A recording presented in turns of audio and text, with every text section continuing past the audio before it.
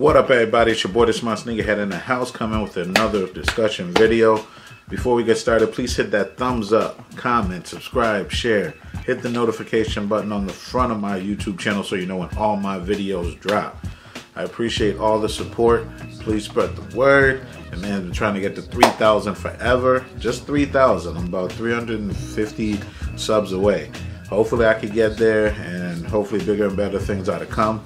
But with that being said, let's get right into the discussion video. Just doing a very quick video on my overall thoughts and comparisons between the different Adidas Boost models that I have in my collection. I know a lot of sneaker YouTubers have done this already, but I figured I'd share my results in terms of what I thought of the comfort and which ones were the best and most comfortable. So we're going to start with the least comfortable. Now keep in mind, all of these are comfortable. They're all incredibly comfortable, but we're just basing it on the different Boost models. So the first model that's the least comfortable, obviously, would be the NMD Boosts right here. Now this is just the mesh version. I forgot what this version is. This was the cheapest of all the Boost models. It was 120. Comfort, they're the hardest. The Boost here is definitely the most hardest. I'll try to take an image of the Boost just to compare. So it's the hardest of all the Boost models. The one thing with the NMDs, man, these laces, I know a lot of people complain about them. These laces are too long. Literally, when you tie them up, you think they're still gonna hit the floor. But this NMD, just the basic NMD right here, would be, in my collection, the least comfortable favorite. So on to the second the second least favorite. It would again be another NMD, but this one here is the NMD Boost R1 Prime Knit. I love this shoe. I wear this a lot. Now this one is a little bit more comfortable than the standard NMD, and the Prime Knit just for some reason just feels better on feet. Either one though you can still wear without socks. This is a very dope shoe right here. This is the all black, as you can see, with the white bottom. None of the NMDs have the Continental bottom, as you know. Those are just the Ultra Boosts. This is how the Boost looks on this shoe.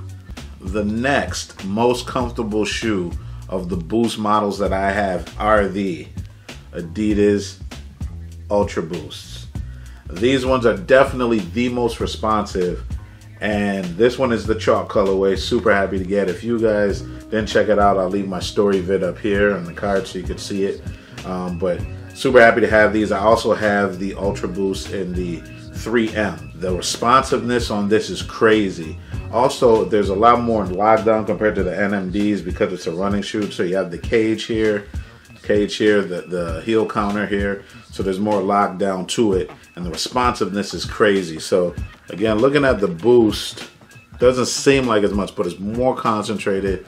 You get more responsiveness with each step. This would normally be the most comfortable of all the Boost models, but I have one more to show you that to me is the most incredibly comfortable, and we're about to do that right now. Last but certainly not least, we have the Y3 Retro Boost, the Yohji Yamamoto Y3 Retro Boost collab with Adidas.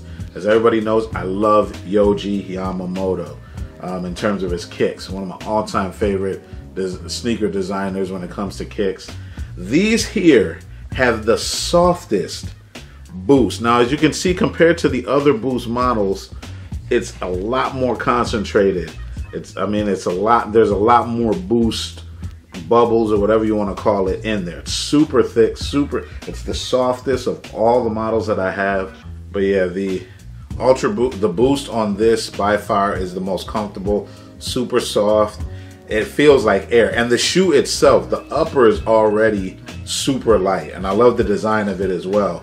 But the fact that this Boost is light and super cushiony, of all the 4 Boosts that I have, this by far is the most comfortable of the bunch. So let me know down below, guys, what you think about Boost. I know some people are saying it's hype, that's not that comfortable. There's other brands like Skechers and Puma that have their own version of Boost.